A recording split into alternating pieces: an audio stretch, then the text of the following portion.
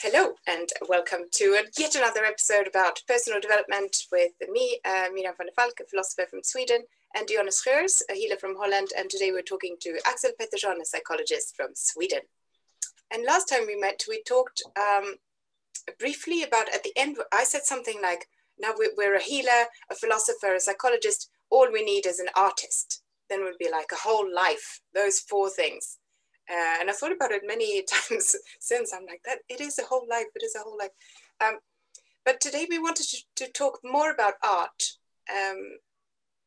I suppose we'll talk about this many times, but we wanted to talk about what art does to you, and like how it's part of your landscape, your emotional landscape, and your personal development even.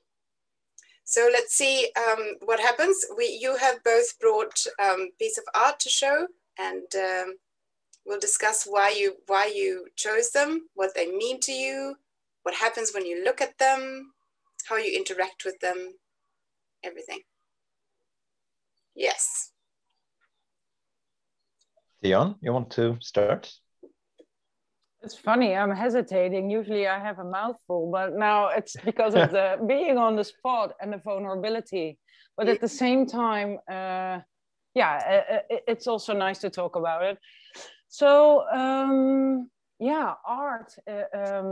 Art for me is twofold. I like art or amateur hobby art, like trying to express myself through art. Which for me is usually the voice, or I want to revisit my old old hobby, playing the piano. And it's very there's a lot of dust literally on my piano, like it's furniture for my cats now. But with the art bit, I started drawing a bit lately again, and what I noticed for myself when I look at art, the art that I enjoy when I visit a museum, it seems to change what kind of art I feel drawn to. There were lots of times when I felt very drawn to abstract art. I would visit a museum of contemporary art and I would feel drawn to that. I've also always had a pull by Japanese art, the fine artistry within the Japanese, but even until the calligraphic, how do you call it, writing, but also the I wouldn't say sober, but the very fine and the very minimalistic way that they make art I find very appealing.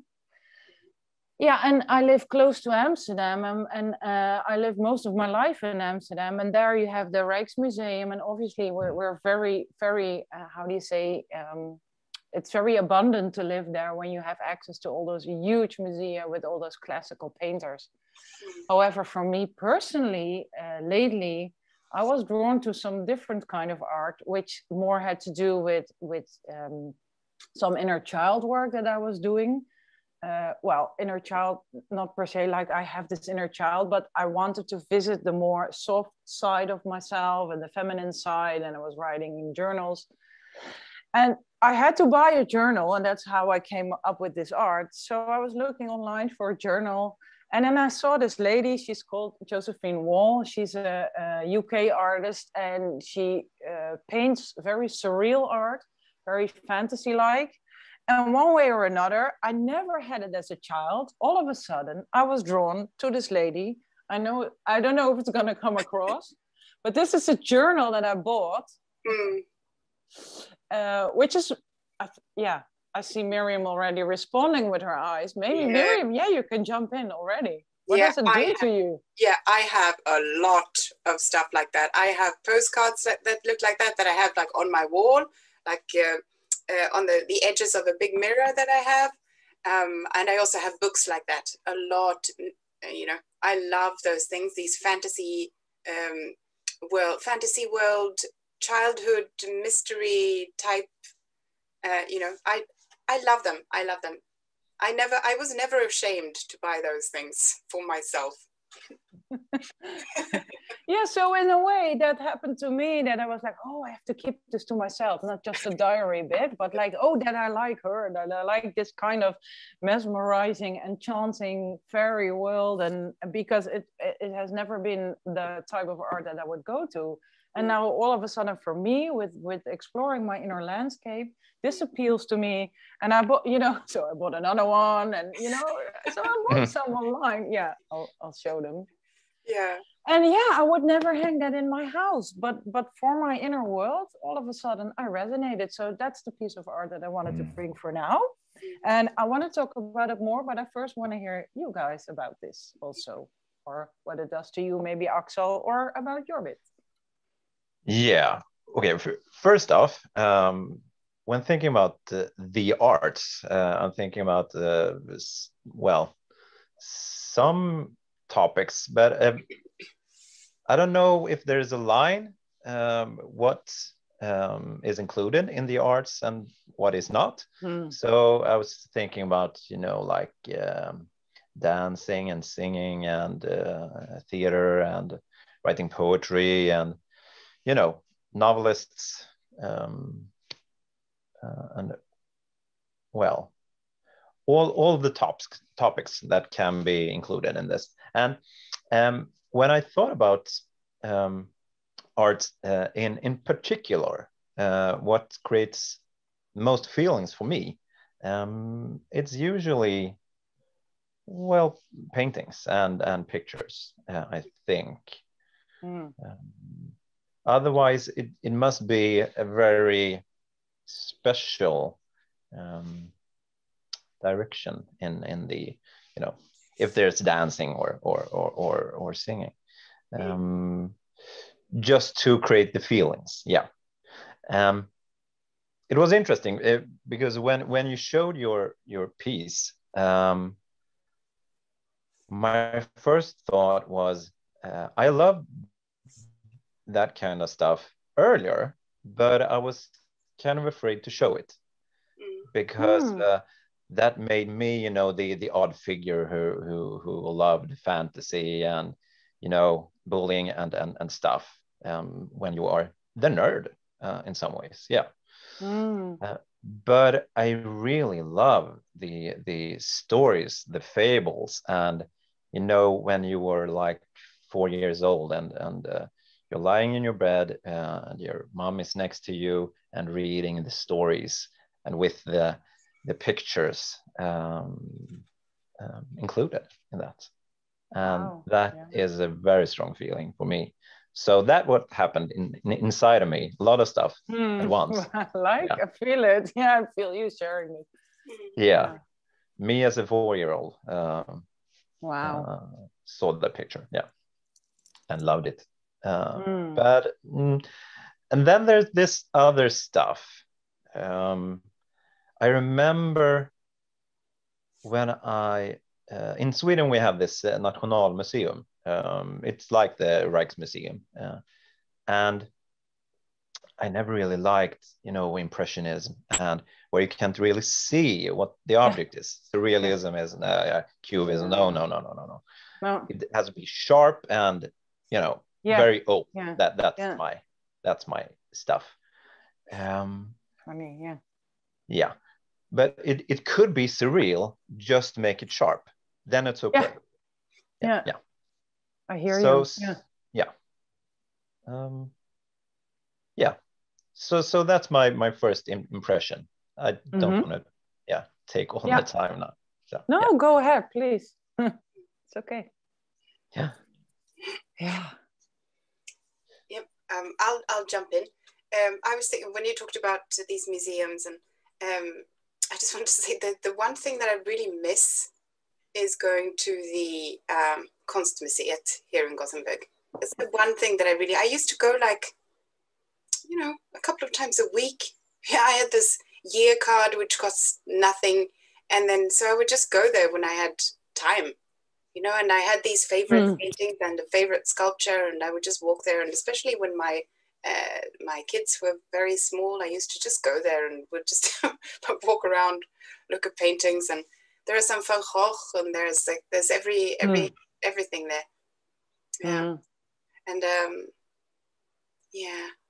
Yeah. I want to jump in there, Miriam. It's that makes me go back to when I also passed the museums most of the time daily, and would go in as well with a year membership. And as you say, it's something about being around art without having to enjoy or finding something of it or having an opinion, but just being there and feeling the vibration of mastery of a piece of, I don't know, that already in itself is a very special feeling. And there's also something, that what you pointed out, Axel, that I love very much that you say about the vulnerability. I was thinking for 3 days about showing up here together with the both of you. Am I going to share this, or am I going to go for a piece that everybody would find, how do you say, real accessible art. Or real art, like my partner, his father was the curator of the Stedelijk Museum in Amsterdam, and all the big painters were in their house when he was a child, so he's raised with art. And Dennis Hopper was there, and all these people.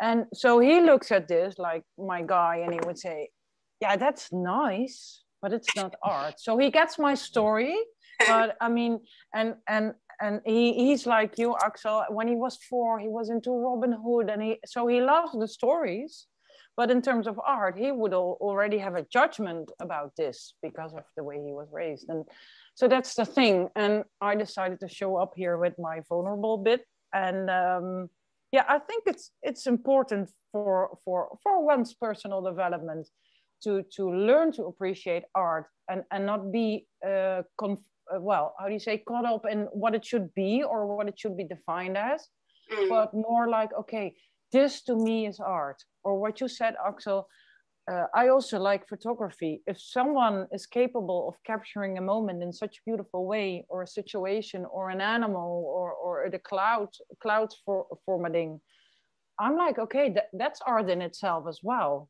So what is art, and should it be constrained by rules? And I don't know. What do the both of you think? Yeah. Yeah, I'm like, oh, vulnerability. Should I also be vulnerable and show you something that I have on my wall? Let me see if you can see this. Yeah, sure. Yes. Yeah. So there's good, right? Can you see that there's a slight? It's very clear. Yeah. Yeah. Anyway, so this is a painting that I have on my wall, and I love it. I suppose it doesn't count as sharp. It definitely is impressionist, abstract. not even impressionist, because it's not trying to be of anything. And it makes me happy every day, and I made it. Yeah, you made it. Yeah. Yeah. Great. Wow. Yeah. Yeah. I'm certainly not happy with all the stuff that I've made, but then I usually take them down. But this is, Axel, you said it has to be sharp. So this is not sharp, or, I mean, what do you mean by sharp? Do you mean, when you said sharp, I figured Salvador Dali. Yeah, the lines must be, you can't have it like blurry or blurry. It must be, yeah, like great stilleben, yeah, that's really good. Yeah. And the older it is, the better, I think, because it's very, very sharp. Yeah. But that's sorry. Yeah. Sorry. Yeah. But, it's not what resonates with my feelings. It's my thoughts about art. My feelings say, well, completely different. Well, they speak to me completely different, because I have opinions, very strong opinions about blurry stuff, and so it resonates in the feelings in another way. And let me just show you what I have on my wall. Let's see if I can show you. Yeah. Oh yeah. Yeah. like a 3D print that I bought from Poland. And for me, it's just the colors. I love, yellow and orange. And, I just had to have it. Yeah. And it gives me energy. So yeah. What do you choose to be surrounded by? And that's my kind of art. And now, speaking as a healer, I can sense for the both of you, it's a choice made instantly, intuitively. It's very primal for you as well, Axel. It's very energy based. It's what you're drawn to, and for you as well, Miriam. The fact that you made it is another distinction, but the fact that you want to look at it, it gives you a certain feeling and a certain energy, and I think art is very subjective also. And how does it feel for you, Miriam, that for yourself to make art, to express yourself through art? So this is like a constant struggle for me, making art, because it seems that it's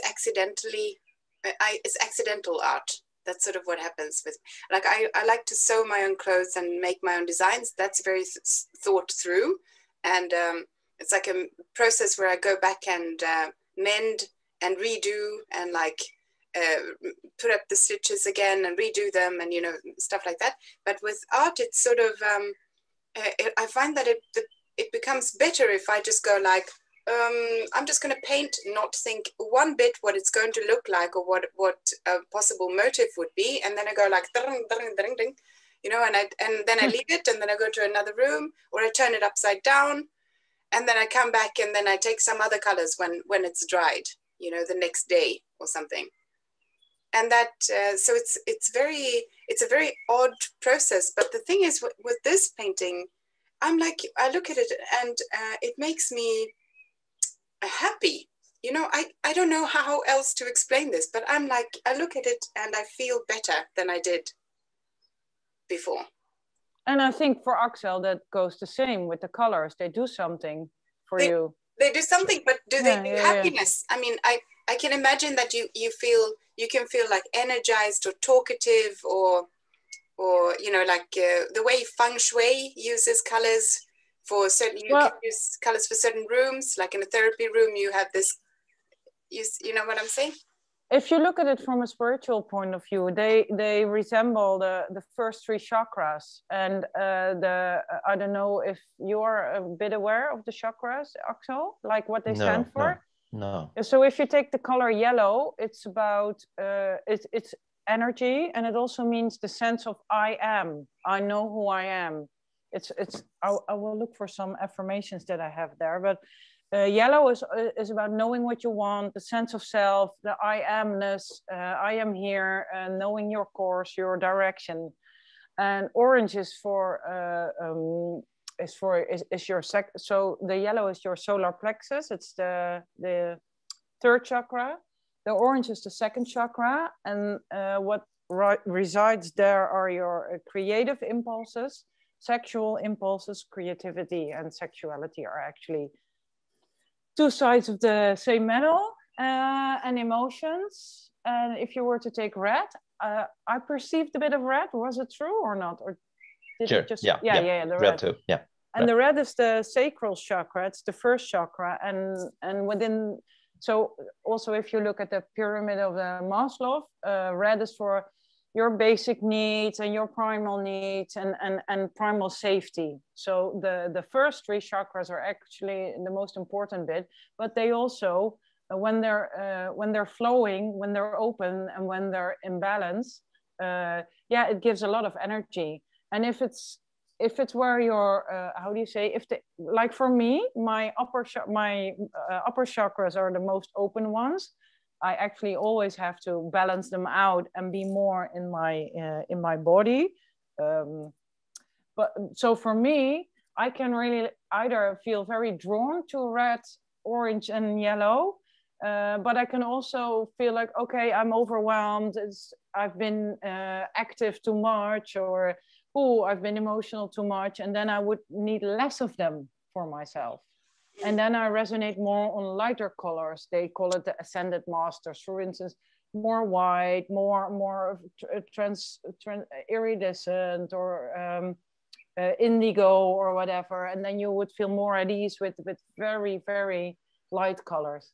So it's very funny how feeling drawn to a certain color could do that for you, could evoke that, for instance.